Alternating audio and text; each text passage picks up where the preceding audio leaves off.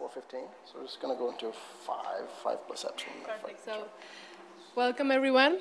It's a pleasure for me to introduce Emanuel Carneiro from IMPA, Rio de Janeiro.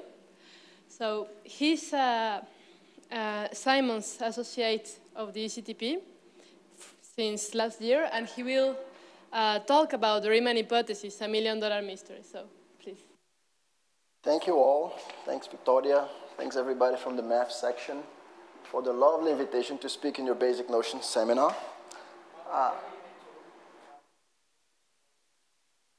Is that okay? Can you hear me? Maybe I should... Okay. If at some point it's failing, just let me know. Maybe I can put it on my shirt. How about now? Is that better?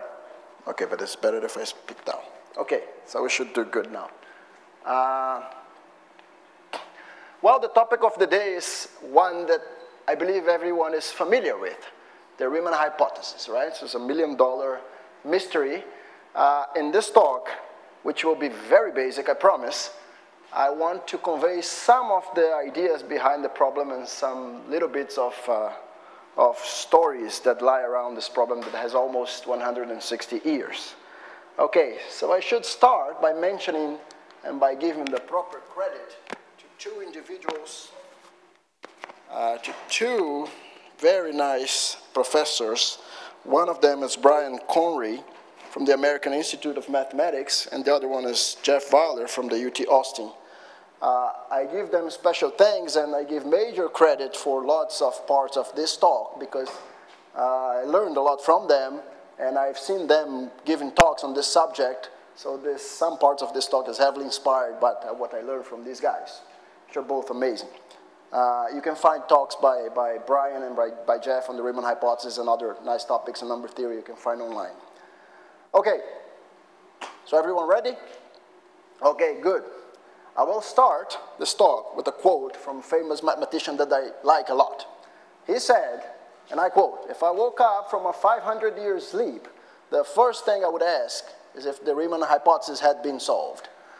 Who said that? There are the initials. David Hilbert, exactly. So this is one of my favorite mathematicians. I will start my talk today with Hilbert, and I will finish with Hilbert.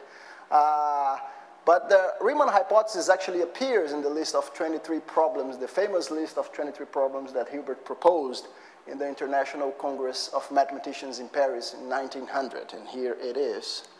It's problem number 8. You see here the Riemann zeta function that we'll be talking about a little bit more. As advertised, this is one of the Clay Millennium Prize problems. So in the year 2000, the Clay Institute of Mathematics in the United States launched the project to give awards, 7 awards of $1 million to the solution of 7 problems in mathematics. These are the 7 problems. One of them is the Riemann hypothesis. Only one of them, the Poincare conjecture, was solved up to this date. So there's still $6 million in play if you get interested. Not only in the Riemann hypothesis, but any of the problems would make you slightly richer if you want. So I start to say that my talk was going to be very basic. So my first slide, I will define the prime numbers. So the prime numbers are 2, 3, 5, 7, and so on. The numbers that have only 2 divisors, 1 and themselves, right? So these are the building blocks of the integers. Number theory's purpose is to actually understand the structure of the integers and its building blocks, the prime numbers. So here we have the basic fundamental theorem of arithmetic, that every integer can be written as uniquely as a product of prime numbers. And despite this being a very old and a very basic statement, it is the fundamental principle behind many of the technologies that we use today for factorization of numbers with large prime factors. This is behind some sort of cryptography and the codes that we use every day when we access our bank accounts online, for example. Well, problems about primes have fascinated mankind for 2,000 years or more, right? So I'm going to quote here a few of these problems about primes that you might know. So let's say on a letter from Goldbach to Euler in 1742, and here's the part of the letter, okay, sorry, where he actually quotes in German, I say, it seems that every number larger than 2 is the sum of 3 primes. And then Euler replied on June 30 of that same year, says, that every even integer is the sum of 2 primes, I regard this as a completely certain theorem, although I cannot prove it. And as you know, this problem is now known as the Goldbach conjecture. So just to give you a little bit on the developments that this problem over the years, Riemann in 1995 was the one who proved that with 6 primes, you can add up 6 primes and get any number. Well, number has to be bigger or equal than some number n0. And Harold Helfgott in 2013 proved that every odd number is the sum of 3 primes. So this is known as the ternary Goldbach problem. The original one remains an open problem, and it's verified up to 10 to the 17. So every integer, every even integer is the sum of 2 primes. Here are the pictures of those guys, Euler and Goldbach. You see that's a nice feature of this talk, that all the mathematicians that I'm going to talk about, with the possible exception of Riemann, are guys who actually lived a long and prosperous life. So this is something very nice for us mathematicians, that we have the chance to do this amazing job where we're actually paid to think and discover new things. And we can do this until the very last of our days in here. All right, continuing the problems about primes. So let's talk about this twin prime problem. Do there exist infinitely many primes P such that P plus 2 is also a prime? This is also an open problem called the twin prime conjecture. The largest known twin primes as of September 2016 are these numbers. And so just to give you an idea of the computational power that we have nowadays, these numbers have 388,000 digits, roughly. It was just recently proved, this is 2013, that there exist infinitely many pairs of consecutive primes whose difference, whose gap is less than a fixed number. And Yitang Zhang proved that there's infinitely many prime gaps which are less than 70 million. That's what he proved. This was refined by James Maynard a few months later, who actually brought this 70 million down to 600. What I mean is that there's an infinitely many pairs of consecutive primes whose difference is less than 600. And the best form of this was achieved by this polymath project, who actually brought the number back down to 246. So there's an infinitely number of consecutive primes whose difference is less than 246. The goal of this project is to bring this 246 down to 2. We want to prove that there's an infinitely many pairs of prime numbers whose difference is 2. Okay, but this is not known. So other problems about primes. Do there exist infinitely many primes of the form n squared plus 1? This is also an open problem. And of course, the problem that has fascinated some people working in prime number theory is the problem of counting the number of primes up to a certain integer x. So people have been fascinated by finding formulas that would give the counting prime function. And eventually, some of us that work on these things will receive emails from some people say, hey, I found a magic polynomial that yields me the formula or yields me the prime numbers or something, you know. Yeah.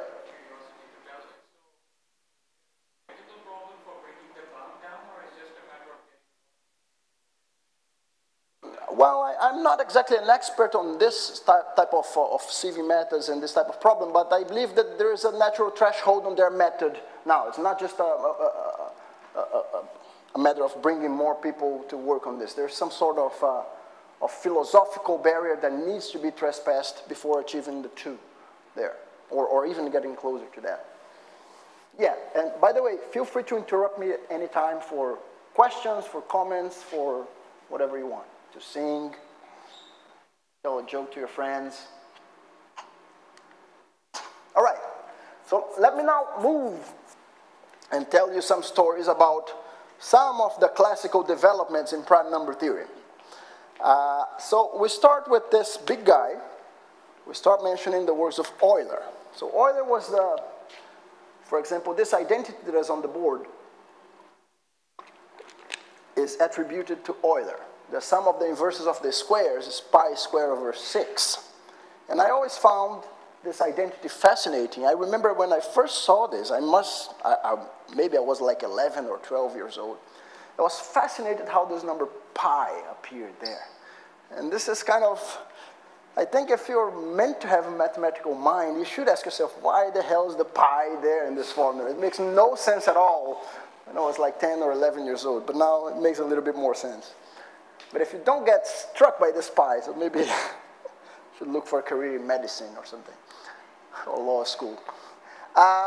So Euler considered the function the sum of the inverses of the numbers, right? So for x, a real variable, he considered the sum of the inverses 1 plus 1 over 2 to the x plus 1 over 3 to the x, so on. And he could actually use the fundamental theorem of arithmetic to actually factor this sum into an infinite product, now just over the powers of the prime numbers. So we have all the powers of 2 here, all the powers of 3 here, all the powers of 5 here, the powers of 7 here, and so on. Of course, when you multiply all of this together by the fundamental theorem of arithmetic, you get every integer number appearing just once. So this is why this identity holds. Now, so alternatively, you can write this sum as the product of, you can actually evaluate this geometric progressions and write it like this, so you have this product formula. He used this sort of identity to show that the sum of the inverses of the prime numbers diverges. So, which is also already a non-trivial result. So we're talking about 1700s here. So this sort of sparsity and the counting of prime numbers, as I said, already fascinated people, you know. So for example, so you can take a look. Here's a table with the first, so this is x in the left column, and this is the quantity of numbers up to x, the quantity of prime numbers up to x. So up to 10, we have 4 prime numbers. Up to 100, we have 25 prime numbers, and so on. So you see, when you look at these numbers, you cannot actually guess what they're going to look like or guess a relation among them. Right? But when you start looking at the ratio, you mean the ratio of x divided by 4 is 2.5, x divided by 25, this is 4, and so on. You start to get some numbers here which start to have some pattern. And this pattern is like, if you look at the difference between these ratios, this is supposed to be like an arithmetic progression. The difference of ratios seems to be converging to some number, which is going to be a magical number. And in fact, this sort of heuristics can be made formal, right? So the number of primes up to, this magic number that appears here is 2.3, and 2.3 appears there because it's log of 10 on the base e, so it's log of 10. So the number of primes up to 10 to the n should be 10 to the n divided by 2.3n. 2.3 is log 10. So it should be 10 to the n log 10 to the n. So if you believe that this 10 to the n has nothing to do with the quantitative problem, you kind of are led to formulate this so-called prime number theorem, that the number of primes up to height x, this function pi of x that counts the number of prime numbers up to the given real number x, is roughly x over log x. Right? This was first conjectured by Gauss when Gauss was around the age of 16 years old. Right? This was around 1792, 1793. But it took 100 years to actually be proved. You all must have heard the story of Gauss when he was like maybe 7 years old, and he went to the first grade class, and the teacher arrived in one day and was a little bit bored and just wanted to send the students to do something for 1 hour while she would rest. And she told the students to calculate the sum of the numbers from 1 to 100. And Gauss replied in 10 seconds, the answer is blah. And this was when he was at the age of 7, right? So this, he was a little bit more mature. He was at the age of 16 to conjecture the prime number theorem in this form. Well, as I told you, this took 100 years to be proved. There were some intermediate attempts, some in the right direction, some in slightly off directions. One that has made an attempt to this problem was Legendre in a paper in 1808, a few years after here. He actually didn't know that Gauss had conjectured this because this only became public 50 years later. Legendre claimed that this function pi of x was approximately x over log x minus a constant b, which he calculated numerically to be some number. Because he had tables of primes up to 400,000 at the time, which was already an achievement for the time. Right? This turned out to be slightly wrong. This number b is not here. But anyway, he was very close. So this is Carl Friedrich Gauss, who, again, as I pointed to, lived almost 80 years. He conjectured, as I pointed in the previous slide, that this function pi of x was supposed to be roughly equivalent to this integral of 1 over log t, which gives x over log x as the main term. This function is called Lie of x at the age of 16, but only reported in a letter 50 or 60 years later. This is my own recollection of Gauss, the closest I have been to Gauss. People will always tell me, you're never even getting close to Gauss, no matter how you study. And I say, well, it can be as close as it gets nowadays. This is the closest I have been. This is the tomb of Gauss in Göttingen, the Göttingen cemetery. So if you ever visit Göttingen, you can take a stroll in the cemetery and visit the tomb of Gauss and take a picture like me. This is a very fun thing. This is the handwritten of Gauss. This is the picture. The source here is the Göttingen Library in the American Institute of Mathematics. This is how Gauss recorded his statistics of primes. He called this a Chiliad. And this is an interesting mechanism that he used to count. So just that you can take a look how he did that. Here he's counting the prime numbers from 1 million to 1,100,000. Yes, 1,100,000. So he has a block of 100,000 things. So he divides this block of 100,000 numbers into 10 blocks of 10,000. Okay? So this corresponds to the columns, 10 blocks of 10,000. So these are the first 10,000, these are the second 10,000, these are the third 10,000, and so on. Now, in each column, he divides those 10,000 in 100 blocks of 100. Okay? And then he counts for every of these blocks of 100, how many primes you have on that block.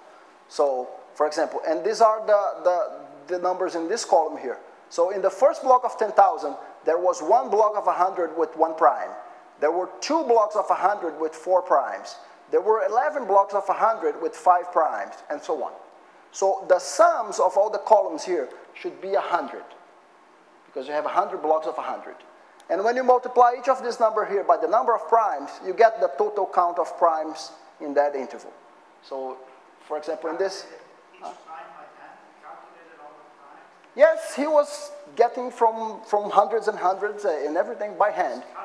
Yes, and then getting in these tables. So, for example, you see that in this interval, he gets the number of primes 7,210. And here is a little sketch of his integral, the integral of 1 over log, which is supposed to be 7 to 12. So it's kind of very close in this interval. This is very curious, right? Here is a manuscript of a letter from Gauss to his former student Encke, where he actually mentioned this. So here is the first lines of a 4-page letter from Gauss to his student Johann Encke, Lieutenant of Artillery, dated December 1849. 1849, the letter. My distinguished friends, your remark concerning the frequency of primes were of very interest to me in more ways than one. You have reminded me of my own endeavors in this field, which began in the very distant past, 1792, 1793, 60 years later. Encke had written to him saying that he had found something about prime numbers, and he essentially replied, said, well, yes, I have found the same thing 60 years before. And this is the formula for the primes.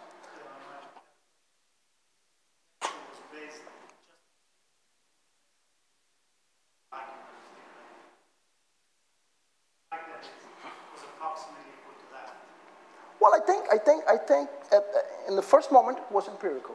Yeah, there was like, they have statistics, they have the number of primes from up to 1 million, 2 million, and then more.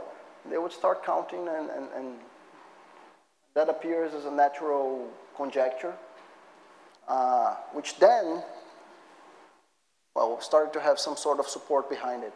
But at the first moment, I thought this was a mainly statistical, guess. But this is just my own guess. I don't have any actual evidence to do that. You have to go back in time and ask these guys. Chebyshev is another guy who gave a further step in this theory. Gave this very nice idea, which is still used nowadays with very much effectiveness. Instead of actually counting the prime number function, this pi of x, which actually adds 1 every time you pass over a prime, Chebyshev had this nice idea to consider some sort of modified or weighted function. So he defined this function here, psi of x, which every time you pass through a prime power, you add log p. So every time you pass through a power of the prime p, you add log p to the sum. So believe me, this is an easier sum to handle in the sense that it's smoother. And he actually showed this equivalence, that the asymptotic for pi of x being Li of x is equivalent to the asymptotic of this function psi being exactly x. And with some identities, and this is how this sort of sum becomes useful, because you have some sort of numerical number theoretical identities, he was able to prove at that point in time that his function psi lied, remember, it has to be asymptotically equal to x. It lied between 0.9 and 1.1, and therefore it transferred to the function pi as being between two constants of the Lie function. So in some sense, at this point, the function pi of x was proved to be of the order of magnitude of Lie of x, but not exactly with constant 1, which was expected. This is Chebyshev. And I was always curious by the number of ways that the name Chebyshev is written in the literature. So you'll see, if you look closer on the Wikipedia or on other books and stuff, you'll see perhaps like 10 different ways of writing Chebyshev. Some start with a T, some start with a C, and so on. But these are all the same guy. And I once asked a friend of mine who's Bulgarian, who understands the Cyrillic alphabet, and he says that, yeah, his original name is supposed to be in the Cyrillic alphabet, but it gets translated to different things, like slightly different. So this is why we have a myriad of ways of spelling Chebyshev. Now we move to our main guy, Bernard Riemann. He was the one who lived the shorter life of all these mathematicians that I'm talking about today. He lived 39 years. He was born in Germany. He actually died here in Italy. His grave is not exactly far from here. It's somewhere north of Milano. I don't exactly remember the name of the city here. This is a picture of his apartment that is in Göttingen. So in Göttingen, close to one of the central squares there is a little apartment where Riemann lived, and they have this nice plaque there indicating that's where he lived from 54 to 57.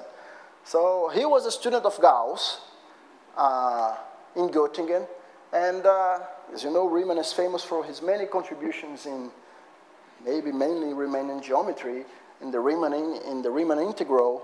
And he has one paper, just this one paper in number theory, which perhaps turned out to be one of the most influential works of all time in number theory, perhaps the most influential work, right? It's an 8-page paper on number theory entitled Über die Anzahl der Primzahlen unter feiner gegebenen Größe, forgive me my German, which essentially means on the number of primes below a given number, something like this. This was published in November of 1859, so we're about to complete 160 years, in which he considered the function, the Riemann zeta function, is the sum of the inverses 1 over n to the s, where s is a complex variable. So his insight, Euler had defined this function for s being a real variable. So his insight was mainly to consider this x a complex variable and start to make use of the complex function machinery that was available at the time. So he knew that there was this product formula that was convergent in the right of 1. And in this paper, he briefly sketches his new discoveries about these complex valued functions that he called zeta of s. And the first nice discovery is that he finds that this function zeta of s, initially defined only when real part of s is bigger than 1, has an analytic continuation to the complex plane with a simple pole at 1. So this function blows up when you take s equals to 1, because we know that the sum of the inverses of the numbers diverge, and this is the simple pole of this function. He found also a functional equation for this function z of s. And the functional equation takes this nice form. So if I define this function xi of s being 1/2 s minus 1 pi to the minus s over 2 times the gamma function times z of s, this function xi of s obeys this very easy rule. Xi of s is xi of 1 minus s. So this allows you to go from s to 1 minus s very smoothly. He had a formula for the number of zeros, n of t, the number of zeros of the zeta function up to a height t. So this is the number of zeros that have ordinate from 0 to t. And he already knew that n of t was asymptotically equal to t over 2 pi log t over 2 pi minus t over 2 pi plus a term which is of lower order. And he had a nice way to express this function psi of x, that's what that was considered by Chebyshev before, as a certain sum over the zeros of his functions. So psi of x was x, and this is the main order term. This is what it should be, minus something which is a sum over the zeros. So he has to work on this to prove that this is of lower order than that. This was just formally proved by von Mengel in 1895. But Riemann had this formula stated in his paper. And the final statement of his paper, which is actually his hypothesis, we can see that this Riemann zeta function has no zeros on the real part of s bigger than 1, essentially because it can be written as a product of things that is non-zero. So a product of things that are non-zero is essentially non-zero. On the left of 0, I mean, on the real part of s less than 0, it has this so-called trivial zeros at the even integers. These trivial zeros, they come to cancel with the poles of the gamma function in the functional equation. So that's why we have these zeros of the zeta function at those points. And he conjectured that all the complex zeros of zeta that now we have restricted to the strip, real part between 0 and 1, they actually have to have real part equals to 1/2. This is the Riemann hypothesis. This is a version of his manuscript where he submitted to the journal in 1859. So this is the handwriting of Riemann. Here you will see the definition of the Riemann zeta function here. And here you will find a piece on the paper where he actually suggests the Riemann hypothesis. This is the German version. This is a rough translation to English. One now finds indeed approximately this number of roots within these limits, and he's referring to his zero counting function there. And it's very probable that all roots are real. When he says that it's very probable that all roots are real, he's already working with some sort of rotation version of the function to make this line, this critical line into the real axis. And he's saying that it's possible that all the roots are actually aligned in this sense. And so this simple phrase, I mean, generates a lot of research in number theory physics that we have nowadays. This is the published version of the paper, published in November of 1859 in the monthly notices of the Berliner Academy of Sciences. You will see that the editor was actually Herr Encke, which we've seen the letter of communicating to Euler before, to Gauss before, I'm sorry. And this is a really nice paper, if you have the chance to read it. As I said, it's an 8-page paper. So it's nice to take a look when you have a chance. Well, as you know, the Riemann hypothesis started on that date, and it has been an open problem for the last almost 160 years. A lot of interest come also from the equivalent formulations or the consequences of its validity if established. But it's nice to see that it has some very nice and sometimes easy arithmetic equivalences that might be a little bit misleading, right? So for example, each of the statements below is actually equivalent to establishing the Riemann hypothesis. For example, if you can work with the prime counting function, pi of x, and you can prove that it's equal to the integral Li of x plus an error term, which is essentially square root of x log x, then you win.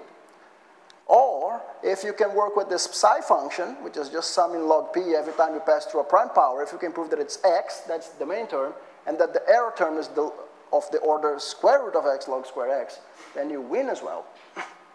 Or, in this very nice formulation here, if you define the sum of the Möbius function, so this Möbius function is a function which is very simple. Möbius function of an integer, of a positive integer n, is going to be 0 if the number n has a square in its factorization. And if the number is square-free, if it has every power in this factorization raised to the power of 1, then it's going to be 1 if the number of prime factors is even, and it's going to be minus 1 if the number of prime factors is odd. So it's reasonable to believe that in nature there are not more numbers with a prime quantity of prime factors, an even quantity of prime factors, than a number with an odd quantity of prime factors. This should balance somehow. And this is actually stated in this formulation. So if you sum the Möbius function of n up to a height x, there should be cancellation between this 1 and minus 1, and you win if you can get this square root cancellation here. So this is also equivalent to the Riemann hypothesis. And it's very interesting to say that some of this, one person that you might heard that gave serious attempts at proving the Riemann hypothesis was the British mathematician Hardy. And he was famous for assigning this sort of the Riemann, assigning it to his PhDs, to his graduate students in these disguised forms. Not because he was a mean guy, but because he actually believed that there's some kind of ingenious idea was necessary. So he would give this formulation to his students, say, why don't you take this Möbius function, which is 1 and minus 1, and try to add them up and try to prove that it's as big as square root of x. And the graduate student would be very happy with such a nice problem that his advisor gave to him. He would go back home and think about it and come 6 months later and say, I have made no progress. And he would say, yes, I would expect that, but I wanted to give a try. This is equivalent to the Riemann hypothesis. But I don't know, when I think about that, maybe this is a better way than giving your student and saying, hey, there is this problem, the Riemann hypothesis. It's been open for 100 years. Gauss tried, Riemann tried, Chebyshev tried, and everybody else tried. Nobody did it, but you're going to do it. So why don't you take a look?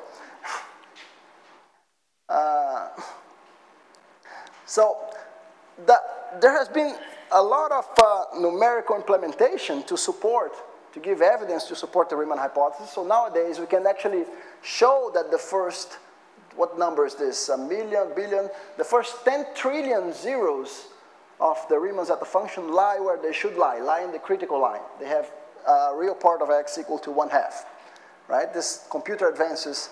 So you see, like in 1953, Turing was already able to prove that the first 1,000 zeros were in the critical line. How do you prove such a thing? How do you prove such a statement? Well, this is a complex analysis problem. You can use this sort of argument principle to actually compute the number of zeros in a certain region with some precision. You say that there's 1,000 zeros in this region.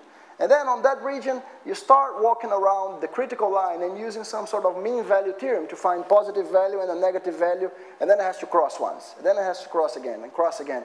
And you actually find those 1,000 crossings that were supposed to be there. They are all in that critical line. So these are like the 1,000 zeros that are there up to that height. So people have been refining these things, and this is the limit of the computer power that we have nowadays. Well, if you show any of these things to people who doesn't work in mathematics, the guy would probably say, well, isn't it proved that you proved that the first 10 trillion zeros are in the line? What else do you want to prove? I mean, but for us mathematicians, like proving that the first 10 trillion are aligned doesn't necessarily mean that there will be one of them out or not. Some interesting facts about RH. So as I said, the mere fact that zeta at the line 1, zeta of 1 plus it, is different from 0. So remember, we want to prove that all the zeros are on the line 1/2. But the mere fact that the line of real part equal to 1 doesn't have any zeros, this was proved by Hadamard and de Lavallée-Poussin independently in 1896. And this is equivalent to the prime number theorem. So this is how they proved the prime number theorem, that pi of x asymptotically is equal to x over log x. In 1948, Zellberg and Erdős gave an elementary proof of the prime number theorem elementary in the sense that it did not use any sort of complex analysis. It just lived in the real world. Hardy and Littlewood used to assign the Riemann hypothesis to their graduate students, I told you that, in disguised form. Hardy was the first one to show that there are infinitely many zeros on the critical line. So it was one of Hardy's results. Infinitely many zeros of the zeta function on the critical line. Up to this date, it was already checked that the first 10 trillion zeros are on the critical line. Zellberg in 1942 proved that a positive proportion on the zeros lie on the critical line. So he had a method. He knew that up to high t, there's a certain number of zeros, and he was able to prove this qualitative result that, well, when t is large enough, the number of zeros that lie on the critical line is a positive proportion of the number of zeros that are up to that high t. He had a student mean to actually make his computations effective, to actually find his proportion, and the proportion that he found was 1 over 15 million. And he jokes that if the name of the guy was Mean, he found such a small number. If his name were Max, maybe he would get gotten a bigger number, but it's just a folkloric joke. Brian Conray, which is the guy that I showed in the beginning of the lecture, in 1989, has the record for this proportion. He proved that at least 40% of the zeros lie on the critical line. This has been slightly improved by himself and co-authors. I think now the record number is 41%. This guy jokes that he should be entitled to 40% of the prize as well, but it doesn't work like that, right? So the Riemann hypothesis, as I told you in the beginning, is worth $1 million since the year 2000. Questions so far? Are we okay? All right, so here's a picture of Zellberg. Here's a picture of Brian Conray. This is actually playing cards at our house when I was a postdoc at the Institute for Advanced Study there in Princeton. This is very funny, the story how I met this guy.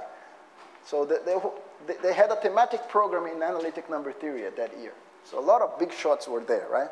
So we're talking Brian, Bombieri, Bourgain, Soundararajan, all the greatest names in number theory that we have in the current mathematics. And I was a mere postdoc, right? So I had no chance or nothing to talk to most of these guys.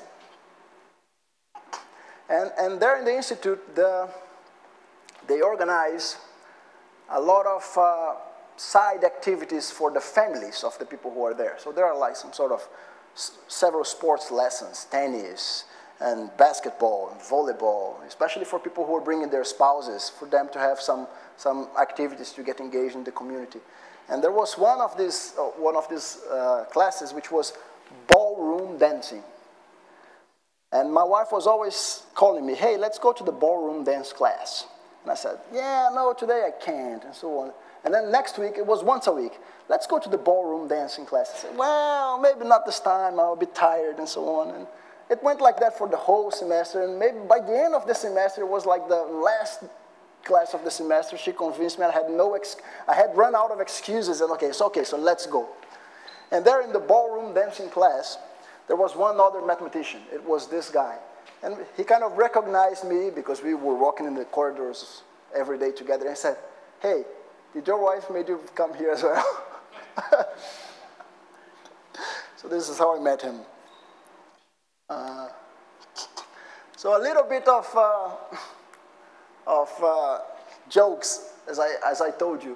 Hardy is known for being obsessed with this problem for a little while. And this is a part of a book which is attributed to Hardy, where he lists his New Year's resolutions. So you can take a look at his New Year's resolution for that year and see what he was accomplishing to do. So his first resolution is to prove the Riemann hypothesis. His second resolution here is something like crazy. In sports, maybe or cricket, right? You should explain to people what this sort of achievement is comparable to. The 3, find an argument for the non-existence of God, which shall convince the general public. 4, be the first man at the top of the Everest. 5, be proclaimed the first president of the Soviet Union, the Great Britain, and Germany at the same time. And number 6, he wanted to murder Mussolini at the time. maybe I should not tell this in Italy, but this is not me, this is Hardy. So, Polya, eigenvalues of a self-adjoint operator. So it's a folkloric way of thinking about the zeros of the Riemann zeta function, or folkloric hypothesis, is that they should be the zeros of some sort of self-adjoint operator. So one potential approach to prove that the zeros are all aligned in this formulation, when you do a rotation of the axis and make the critical line into the real axis, is to actually find some sort of self-adjoint operator that appears naturally connected to this problem, such that the zeros are their eigenvalues. And by the spectral theorem, if you have a self-adjoint operator, the eigenvalues should be aligned, should be all real, by the spectral theorem. So this sort of philosophy is attributed to Hilbert and Polya, who were essentially, maybe at some point in their lives, tried to use this approach. This is a little letter from mathematician Andrew Wodlisko, which is famous for some of these numerical simulations, writing to Professor Polya about this matter. You know, dear Professor Polya, I have heard on several occasions that you and Hilbert had independently conjectured that the zeros of the Riemann zeta function correspond to the eigenvalues of a self-adjoint Hermitian operator. Could you provide me with any references? Could you also tell me when this conjecture was made, and what was your reasoning behind the conjecture at that time? And here was what I find interesting. This is actually the answer from Polya to Wodlisko. So Polya, you know, he lived from 1887 to 1985, so he lived almost 100 years. He lived 98 years. So this was written in January 3 of 1982. So he was 95 years when he wrote this letter. And still, with 95 years and still doing mathematics, that feels pretty good, doesn't it? So, dear Mr. Wodlisko, many thanks for your letter of December 8. I can only tell you what happened to me. I spent 2 years in Göttingen around the beginning of 1914. I tried to learn as much as analytic number theory as I could from Landau. He asked me one day, you know any physics, don't you? Do you have any physical reason to believe that the Riemann hypothesis should be true? This would be the case, I answered, if the non-trivial zeros of the Xi function were so that connected to a physical problem, that the Riemann hypothesis would be equivalent to the fact that all the eigenvalues of a physical problem are real. I never published this remark, but somehow it became known, and it's still remembered. With best regards, yours sincerely, George Polya. Pretty nice, isn't it? You know, let's move on now to some more modern takes on the Riemann hypothesis. Were they able to prove anything with this eigenvalue of operator? Well, this is what I'm going to talk about now. This essentially, it was never proved anything on a pointwise level that the Riemann zeta function is associated to a certain magical operator such that its zero corresponds to the eigenvalue. So this would be the dream of these guys, right? And then people try to look for this statement on average. So on average, if you take some sort of average of the zeros of the Riemann zeta function and some sort of average of the zeros of the self-adjoint operators, in some sense, it turns out that these two averages are the same.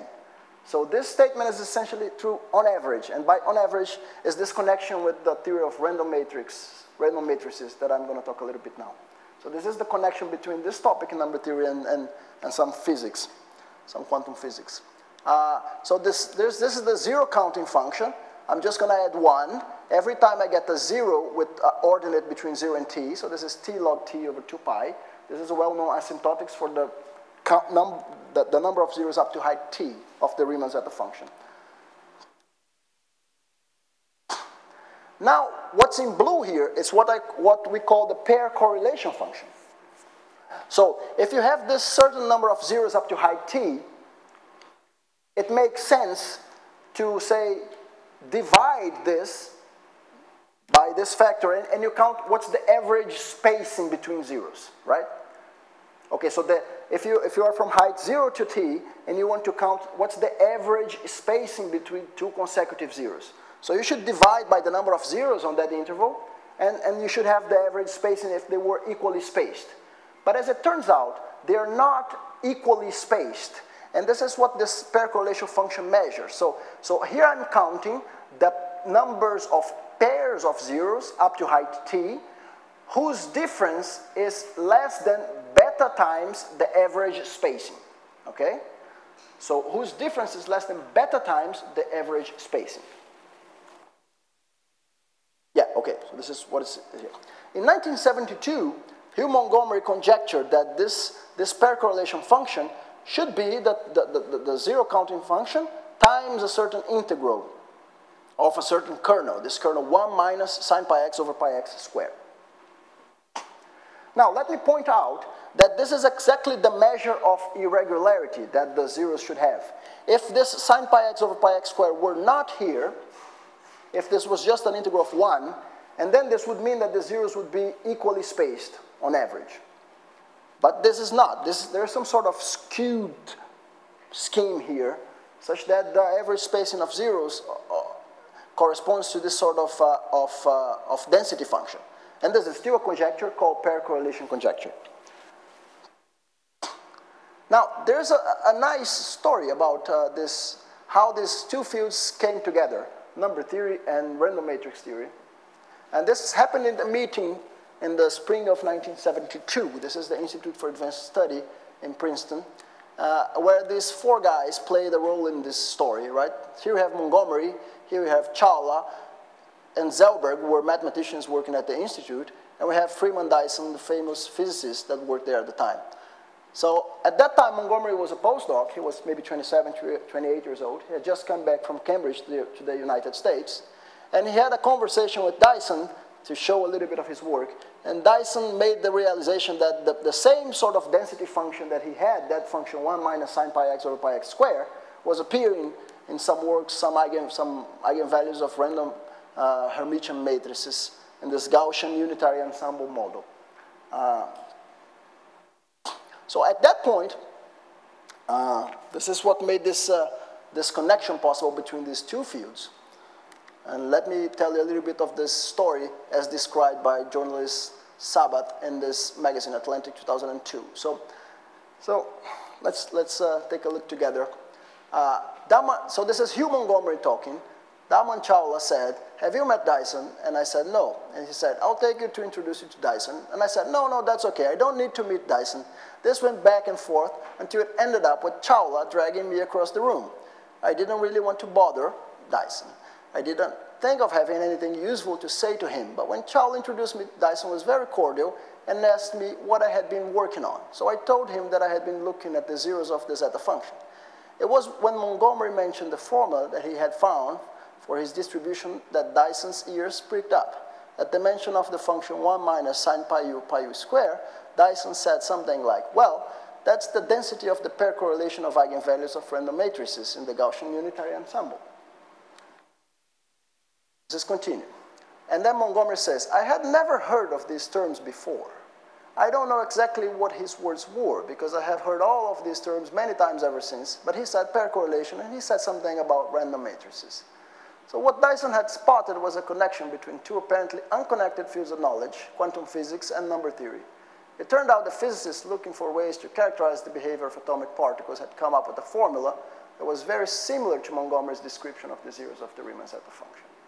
I asked Montgomery whether he had done much of that up to that point with that mathematical entities mentioned by Dyson, known as random matrices. Montgomery replied, "I had never seen a random matrix," he said, "and I have hardly seen one ever since. Furthermore, for Freeman Dyson, this t-time exchange seems to have been just a momentary diversion from his own very different line of study." As far as I know, Montgomery says, he didn't think about it after this 5-minute conversation. I haven't spoken with him since, so I've had one conversation with him in my life for 5 minutes. But it was quite fruitful conversation. It happened just at the right moment because I had this result, and what was needed was the connection. And he provided the connection. But it didn't alter the mathematics. It altered our understanding of what the mathematics was related to. I suppose that by now somebody else would have found the connection. It's nearly 30 years ago, but it certainly was, from the standpoint of publication, instantaneous. I had the mathematics, and as soon as I had it, it was just a matter of months months before the connection was pointed out. From that conversation has come a whole new approach to the Riemann hypothesis and the possibility that in some quite significant way the quantum universe behaves as if driven by the location of the Riemann zeros. This is a very nice story.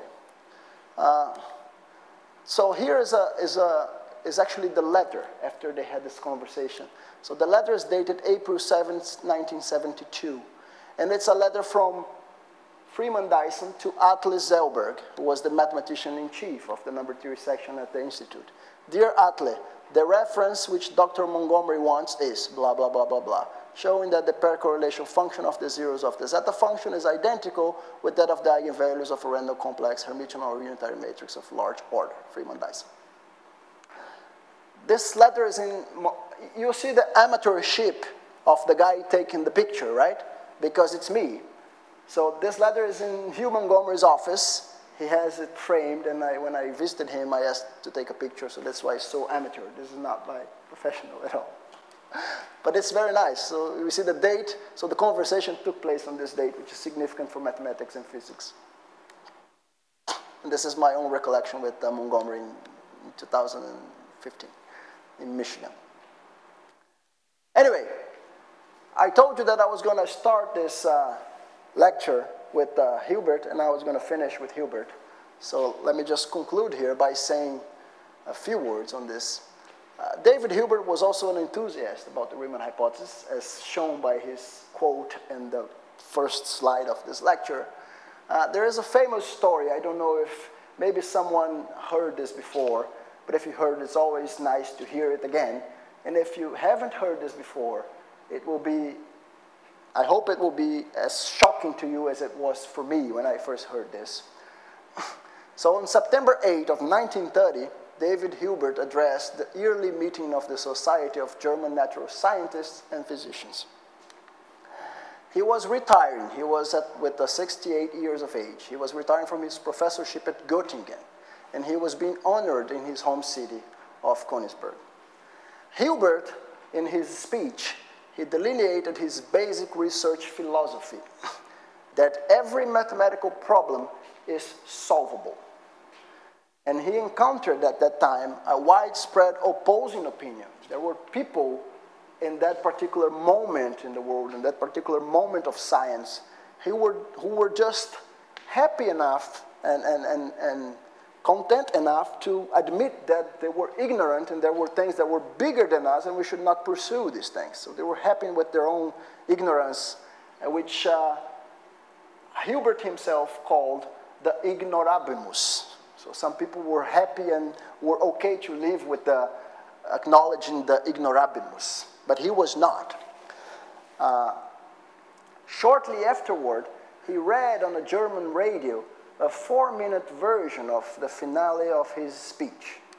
And this is what I want to play to you now. So if you have never heard, this is the first time that you will hear David Hilbert's voice on this very nice speech. So let me see. And I want to see if I can make this big. No. How can I make this big? I hope it fits here. Okay, you can read that.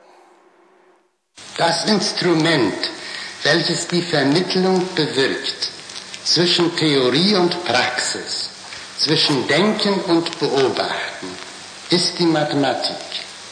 Sie baut die verbindende Brücke und gestaltet sie immer tragfähiger. Daher kommt es, dass unsere ganze gegenwärtige Kultur, soweit sie auf der geistigen Durchdringung und Dienstbarmachung der Natur beruht, ihre Grundlagen in der Mathematik findet. Schon Galilei sagt, die Natur kann nur der verstehen, der ihre Sprache und die Zeichen kennengelernt hat, in der sie zu uns redet. Diese Sprache aber ist die Mathematik und ihre Zeichen sind die mathematischen Figuren. Kant tat den Ausspruch, ich behaupte, dass in jeder besonderen Naturwissenschaft nur so viel eigentliche Wissenschaft angetroffen werden kann, als darin Mathematik enthalten ist. In der Tat, wir beherrschen nicht eher eine naturwissenschaftliche Theorie, als bis wir ihren mathematischen Kern herausgeschält und völlig enthüllt haben. Ohne Mathematik ist die heutige Astronomie und Physik unmöglich.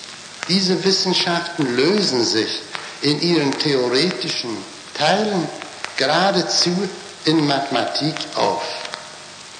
Diese wie die zahlreichen weiteren Anwendungen sind es, denen die Mathematik ihr Ansehen verdankt, soweit sie solches im weiteren Publikum genießt.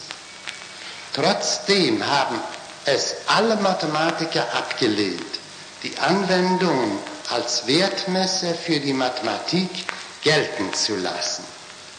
Gauss spricht von dem zauberischen Reiz, den die Zahlentheorie zur Lieblingswissenschaft der ersten Mathematiker gemacht habe, ihres unerschöpflichen Reichtums nicht zu gedenken, woran sie alle anderen Teile der Mathematik so weit übertrifft.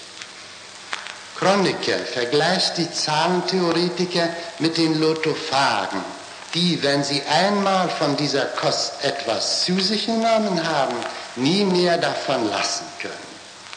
Der große Mathematiker Poincaré wendet sich einmal in auffallender Schärfe gegen Tolstoi, der erklärt hatte, dass die Forderung, die Wissenschaft der Wissenschaft wegen, töricht sei. Die Errungenschaften der Industrie zum Beispiel hätten nie das Licht der Welt erblickt, wenn die Praktiker allein existiert hätten und wenn diese Errungenschaften nicht von uninteressierten Toren gefördert worden wären. Die Ehre des menschlichen Geistes, so sagt der berühmte Königsberger Mathematiker Jacobi, ist der einzige Zweck aller Wissenschaft. Wir dürfen nicht denen glauben, die heute mit philosophischer Miene und überlegenem Tone den Kulturuntergang prophezeien und sich in dem Ignorabimus gefallen. Für uns gibt es kein Ignorabimus und meiner Meinung nach auch für die Naturwissenschaft überhaupt nicht. Statt des törichten Ignorabimus heiße im Gegenteil unsere Losung: Wir müssen wissen, wir werden wissen.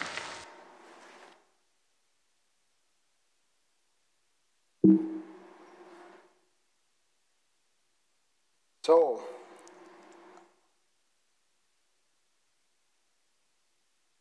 these final words, wir müssen wissen, wir werden wissen, are the words written on Hilbert's grave, which is also in the Göttingen cemetery. And this is what I would like to be my message to you in the end of this lecture, that we pursue his goal in whatever science we're doing, mathematics, physics, astronomy. We do not rest until we have the answers we seek. We must know, and this means that we will know at some point. Thank you guys so much for the attention.